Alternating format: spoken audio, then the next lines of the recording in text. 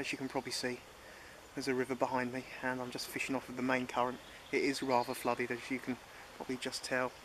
We've had some quite drastic amounts of rainfall in the UK the last few weeks. The rivers have been up, I would like to say up and down like a yo-yo, but it's more up and up and up, like a one-way ticket to hell. And yeah, the water levels have subsided a bit. I slipped my chest waders on, decided to get down on this particular river today, see if I can chance my arm and pick up some perch and chub. I am kind of hedging my bets. I do believe that's sometimes a better way to go. And it just gives you two chances of two different species, which I personally really do adore and enjoy catching, as I'm sure you're very well aware from the other videos. The river colour's not too bad, although it is rising and it is up. It's not gravy coloured, it's a kind of light greyish green. And there's been a few fish just topping in the area behind me. As I say, I'm not on the main flow, I'm off like a side pool or side channel. And there's been a few fish surfacing. Whether that's trout, I don't know. I'm hoping it's chub or perch.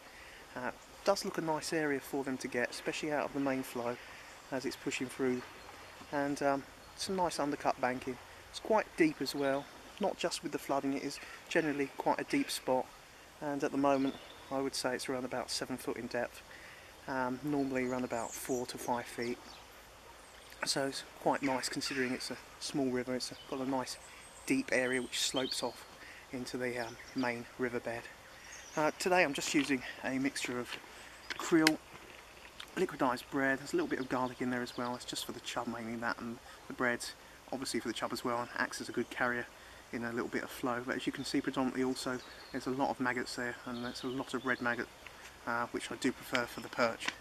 Just using that in conjunction with the Shimano Purist river feeder rod, and just a nice, cheap and cheerful cage feeder on the quick change run ring. Little tail rubber to kick the hook link away. And these are very economical. You can buy these feeders in bulk on eBay, and you know, they're that cheap. You're not too sad if you lose one, which is always welcome. As I say, very light. Just filling that very lightly with the liquidised bread and krill mixed with the maggots. And that £6 diver sensor clear, once again very economical. I found very strong, and what I tend to use on my lighter setup, which I'm using today. Using that in conjunction with a size 12 Palatrax The hook, so a bit of a departure from my normal hooks that I use, my Talon tips. No particular reason for that other than they are better priced, and also they do seem to have garnered some very good reviews, and there's quite a few anglers that like using them. I have to say, they're a very, very sticky hook and very sharp, so fingers crossed if a chub gets its chops round the lobworm or a perch does, it should do the job and see the fish to the net. They certainly look quite strong as well, and very nice, as I say, very nice and sticky, very nice and sharp. Anyway, that's the sum of it really. I'm going to get a lobworm on, get cast out, and see if I can pick up a fish or two. Ideally it would be nice to pick up a perch. It does look a nice area to pick perch and chub up, so fingers crossed. As I say, there's been fish moving about on the surface behind me, but whether that is trout, as there is a few trout in this river, we'll have to see. Who knows, maybe there'll be a kamikaze trout attack, and we'll end up with a few of those as well. But yeah, that's it. I'm going to get set up. As I say, the river is up, but it's looking quite nice. I'll catch you in a bit. Tight lines.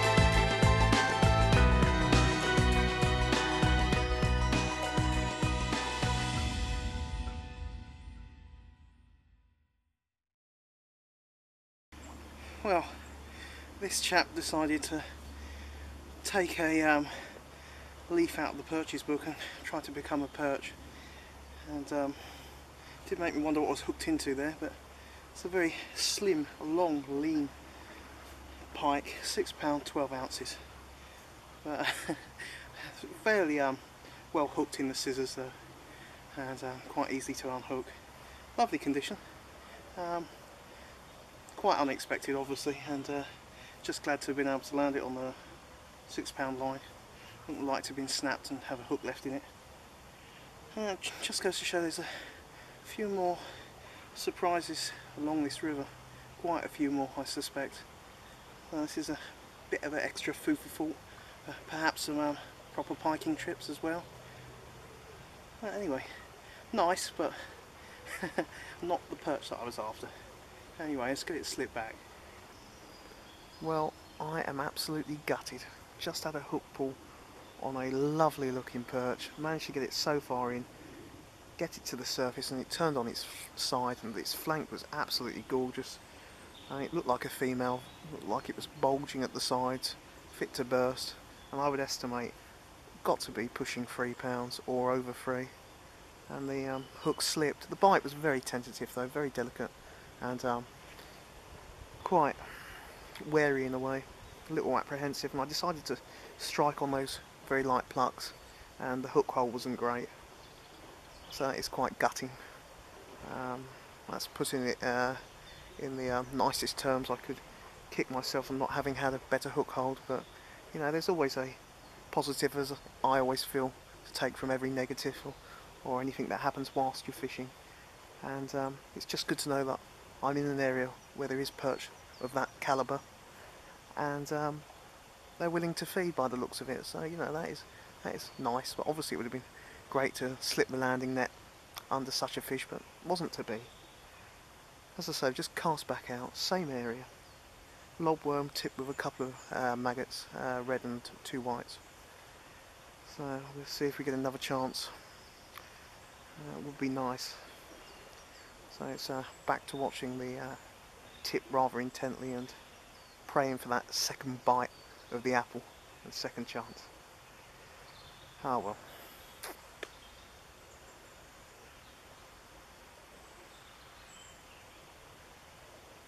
That's why it is called fishing and not catching. But by Jove, it was a beautiful looking perch. Well, a perfectly formed chalk stream perch. What a lovely stripey. Not quite a free, £2, 13 ounces. But wow, blood red fins, absolutely gorgeous. That's full into good old lobworm over a bed of maggots, and a few chopped worms as well. What a stunning looking fish, and that's why I do love river perch. That's strikingly coloured, wonderful markings. What a wonderful fish, and what a proud dorsal. Second largest perch that I've had. Largest perch from this particular river as well. And yeah, largest perch that I've had this season. But I had some good vibes about this particular area of the river, and wow, I bumped a fish earlier that I was playing, well, hook pulled basically, and felt bigger than this chap. Well, what a beautiful fish. Anyway, that is absolutely immaculate. Very, very nice and very welcome. Lovely dorsal there as well.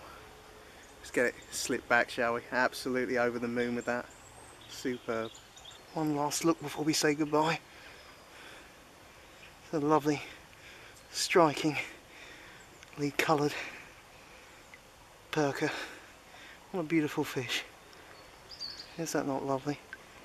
Can't get enough of them. They truly are the biggest of fish. And the markings are just stunning. Let alone the proud marlin-esque dorsal. Anyway, let's get it slipped back.